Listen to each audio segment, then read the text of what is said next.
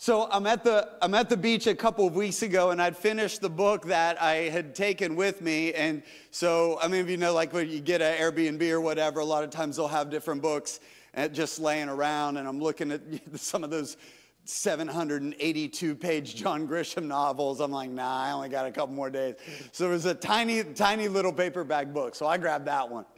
And I started to read it, and it was about a time traveler, and he had gone thousands of years into the future. And this was what was really interesting to me. One of the first things that he discovered thousands of years in the future was that the normal distinguishable characteristics between the sexes were like being diminished.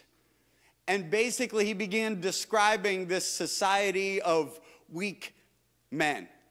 The author was H.G. Wells, and the book was written in 1895. How many of you know that if he was beginning to see some things making their way into society, that we're seeing in some ways the fulfillment of those things? Church, we live in a society that has gone from diminishing masculinity to demonizing masculinity. Men, you are being told that masculinity, that power in male strength is evil. And I want you to understand something. When you begin to hear arguments made, when you begin to hear philosophical arguments made, you need to do two things. You need to ask, what is the root statement of that argument? And if the root is true, then it has to be true in every area of life.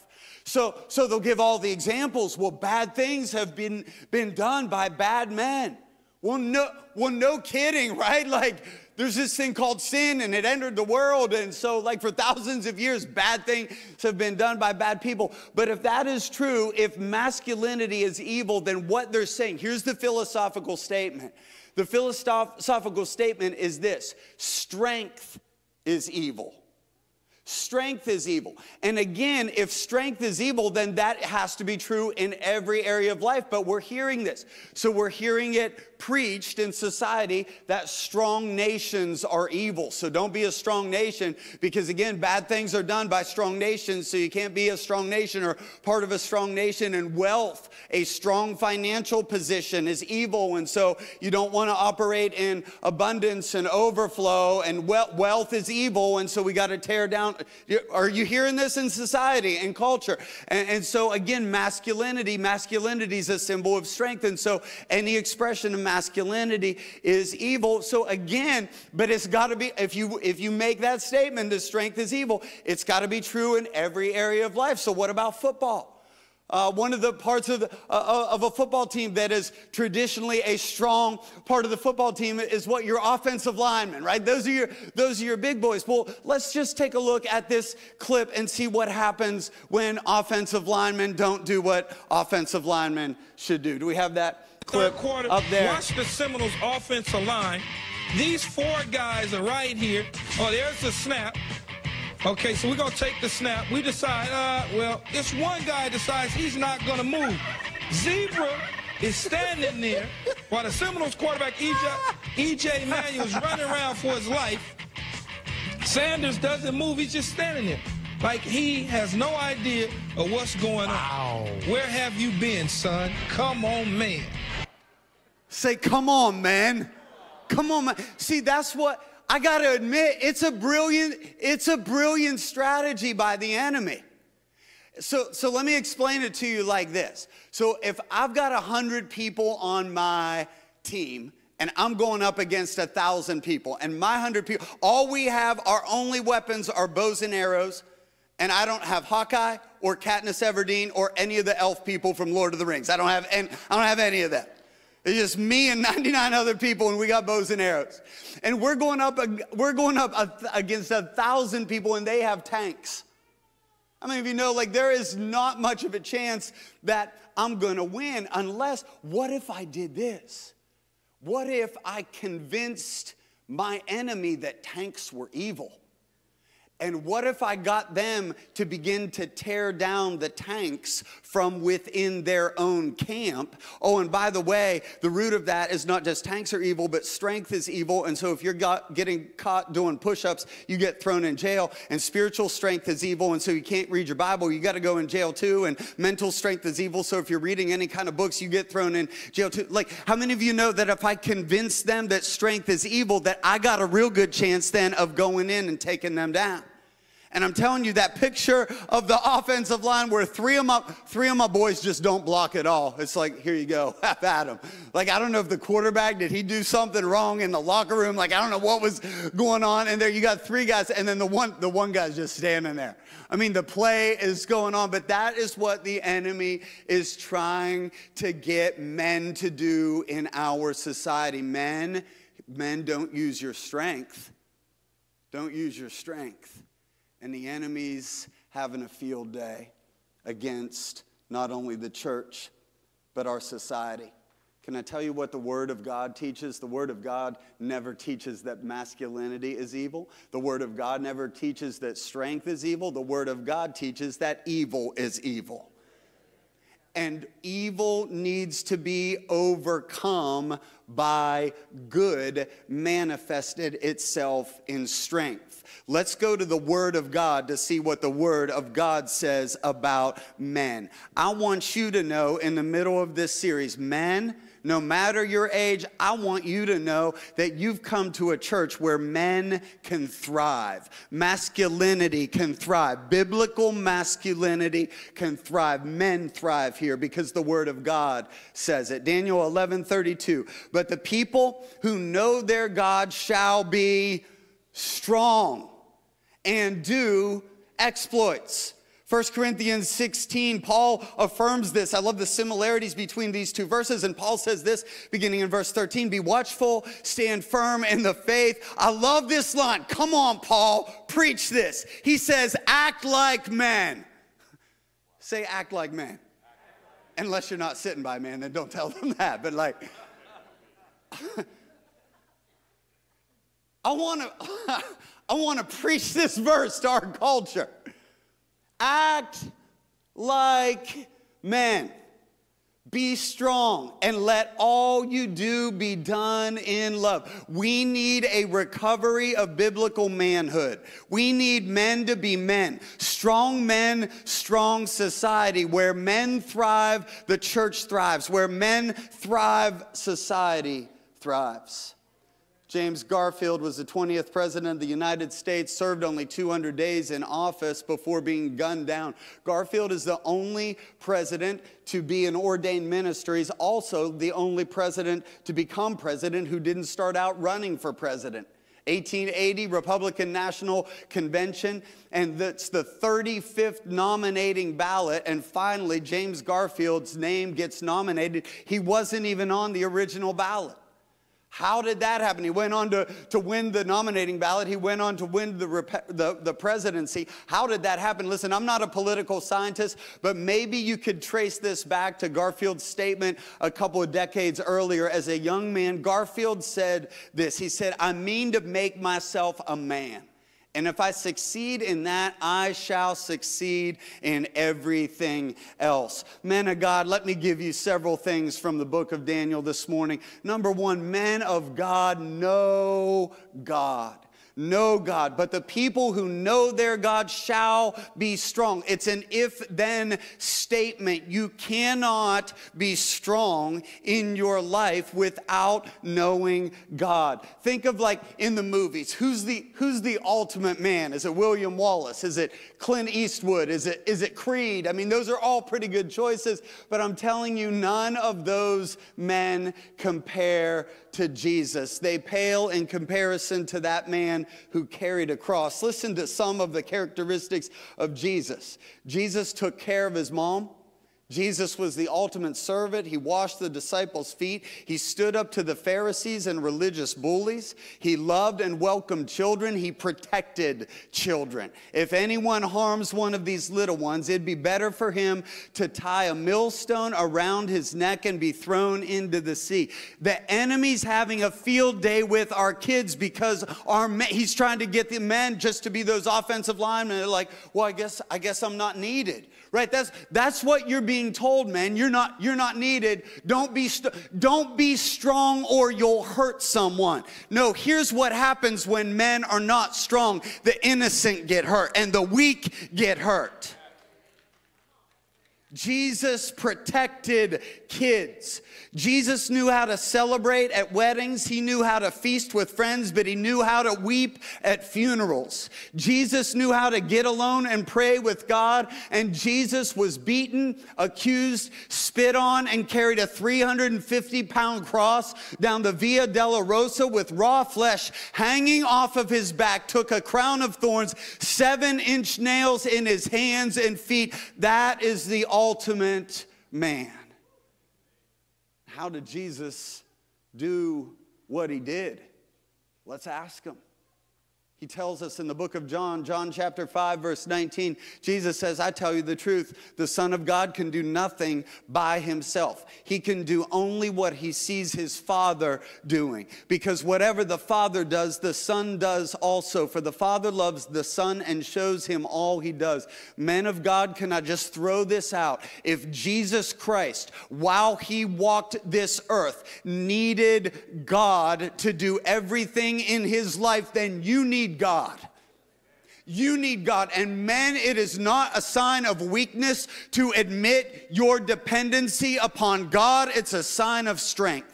If Jesus said, I can do nothing without God, then men, it is a sign of strength in your life to say, I can't do this on my own. I can't be a husband. I can't be a father. I can't be a protector. I can't be a defender unless God helps me to do that. We need men of God who are dependent upon God like never before and who aren't afraid to show it. Men of God, can I encourage you? Draw your strength early in the morning before you check ESPN to see if your sports team won. Check to see what the Word of God says about you.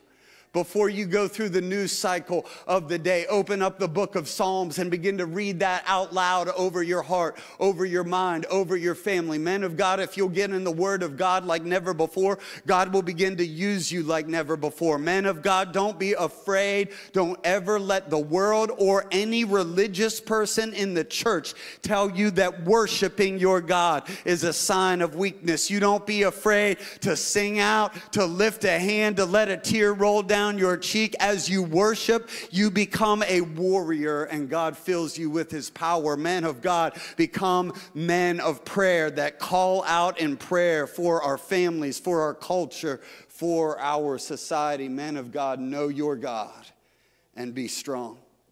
Be strong. But the people who know their God shall be strong. I read a story about Charles Lindbergh. May 20th, 1927, Roosevelt Field in Long Island, New York, 7:52 a.m.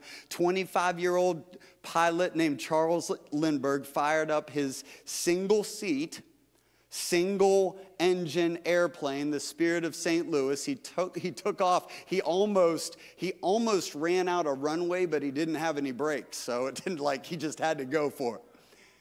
He climbs up into the air.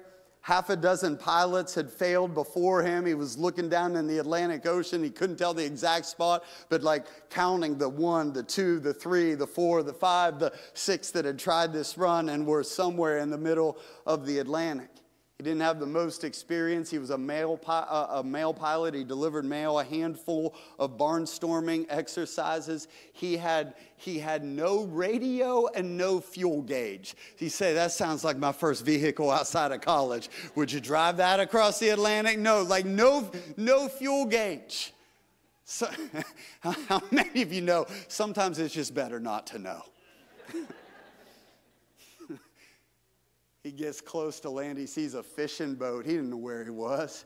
He sees a fishing boat in the fog off the coast of Ireland, and he goes down to 10 feet, yells out, "Hey, am I near land?" The fisherman was so startled he didn't even answer him, and he kept going. Finally makes it to the Eiffel Tower, circles around the Eiffel Tower, lands his plane, 25,000 people cheering. He got so much fan mail after that the United States Post Office had to hire 35 extra employees just to sort through his mail. You say, like, where did Charles Lindbergh get that kind of toughness? I don't know, probably from a lot of sources, but maybe from his grandfather, August Lindbergh. So August Lindbergh immigrated to the United States several decades before that from Sweden, ended up in Minnesota, worked at a sawmill, tripped and fell at the sawmill one day and fell chest first, torso first into a saw. Eyewitnesses say that they could see his heart beating through his chest. So they picked him up, took him home, where he waited 3 days for a doctor to come amputate his arm and sew him up. How many of you know that's some toughness? So, and I'm sorry, tell me again the reason that you're not serving God. I mean, does anybody, like, oh, somebody offended you? Somebody triggered you? They said something? I mean, you don't have to answer to me. You just have to answer to the one who went to the cross for you. I'm just saying, like, maybe it's time we toughen up a little bit. Like, maybe it's time we took our grandfathers, our great-grandfathers out to lunch and say, "Hey, Granddad, tell me what it was like." And then maybe we wouldn't complain about the things that we got to go through today. Be strong. Be strong. Remember Rocky III rematch with Lang? Rocky's taking it on the chin over and over again, but he does so intentionally. He's just leaning in. "You ain't so bad. You ain't so bad." And Apollo looks at him and he says this. He says, he's getting killed. But Paulie had a different take. Paulie said, "Nah, he's getting angry. He's getting angry." Man, can I tell you that Jesus got angry, and it's okay to get angry if you channel your anger toward the right things. See, the devil's trying to get you to be scared of your own anger. Hear my heart? Right? At least we've seen anger do horrible things. Amen? Not making any excuses for any kind of things, anger expressed in the wrong way. But here's what I know, that Jesus had a righteous anger that he used to step in and defend and protect people. Men of God say, "God, instead of taking this anger away, redirect it so that I can be effectively used for your kingdom." Amen? Be strong and do exploits. Do exploits. But the people of God who know their God shall be strong and do exploits. Let me speak to the dads in the room. Dads, sometimes we can feel the tension between work and family, right? Especially when it comes to our time.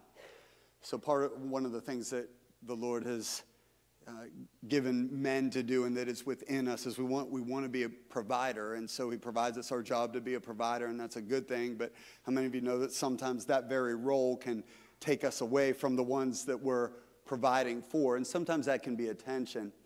A few weeks ago, I was in Nicaragua, and it was in the middle of a busy travel season, and so I was kind of wrestling with that, right, of like doing what I knew that God had called me to do, but I was away from Camden, the kids, and so just wrestling with that a little bit. Early in the morning, I'd woken up and got my cup of coffee and grabbed my Bible and walked out onto the balcony. The mountains there in Ocotal, and the sun's coming up. And I just, I felt the Lord just bringing some refreshing there. And I wrote this down, and I said, gave these statements. They're in your notes. I said, we empower men, dads, we empower our kids by giving them the gift of our time, presence, and attention.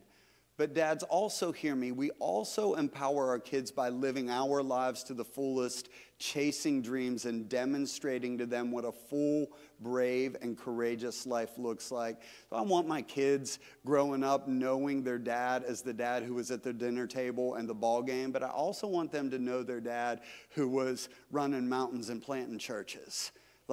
So dads, I just want to encourage you with that, of those both can be possible. Be strong and do great exploits. One of my favorite presidents has become Teddy Roosevelt. I just finished a biography on Teddy Roosevelt. October 1912, Teddy is running for president, and he's standing before and he's giving a speech, and a would-be assassin takes a .32 caliber handgun, shoots him, and a bullet lodges 2 inches in his chest. Have you heard this story? And so Teddy Roosevelt is standing up there, is giving the speech. Bullet hits him in the chest. He pauses, and his response was to the crowd, "I'm so sorry."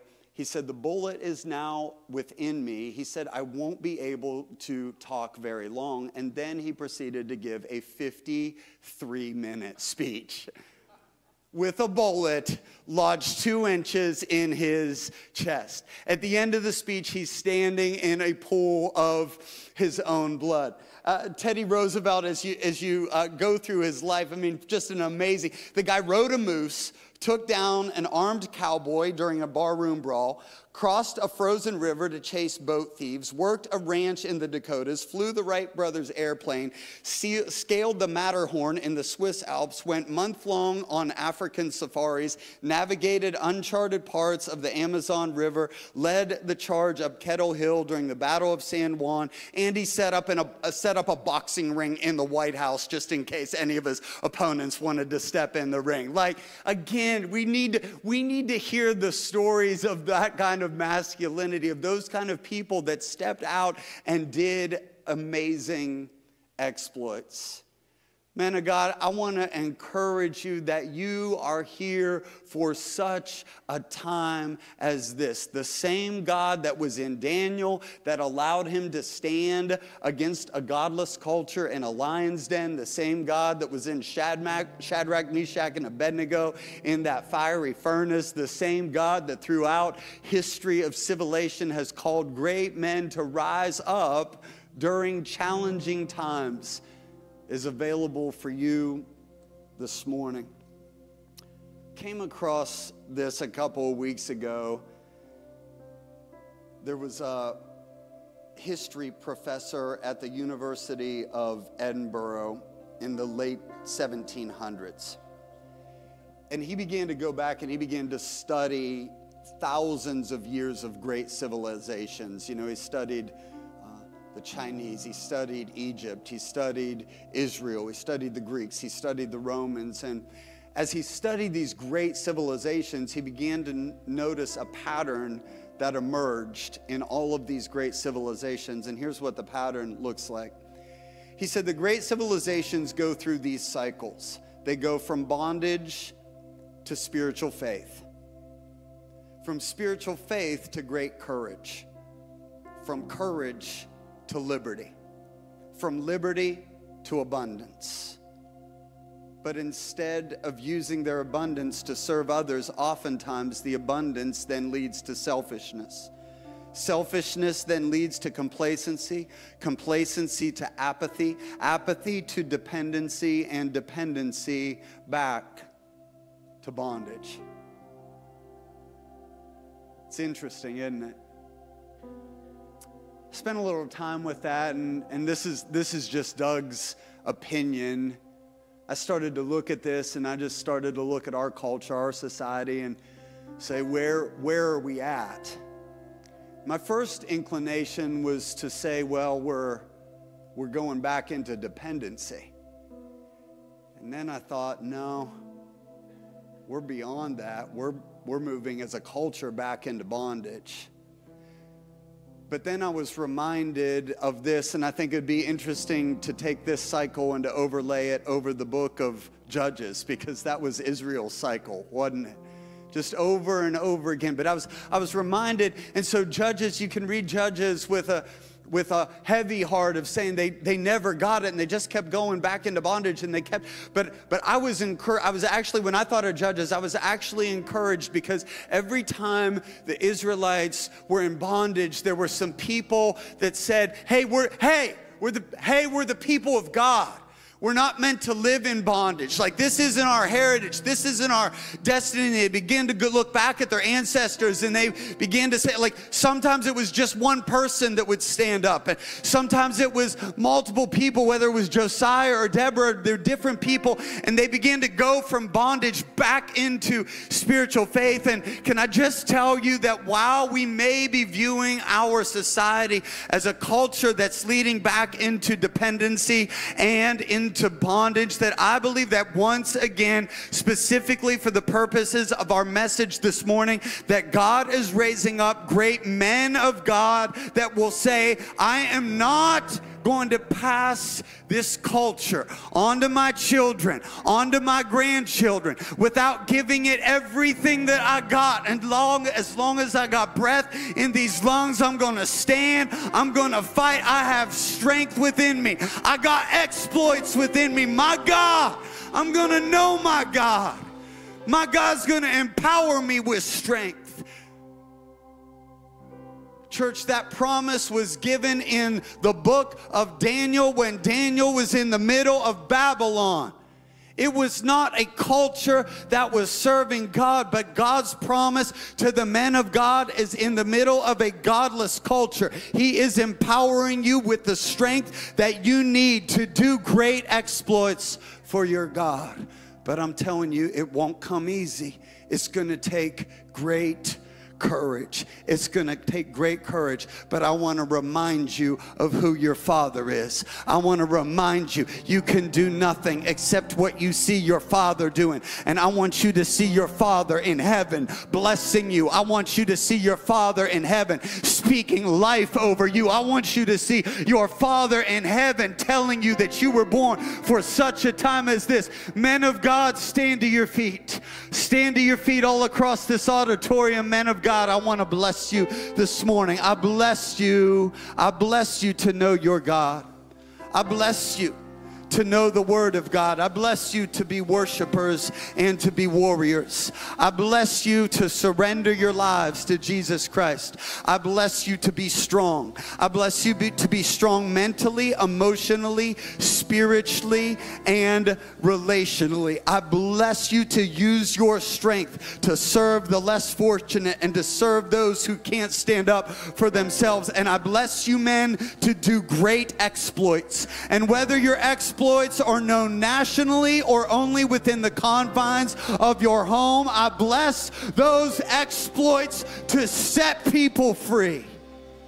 I bless you in the name of the Father and the Son and the Holy Spirit. Now would everybody stand in this room with heads bowed and eyes closed all across this auditorium.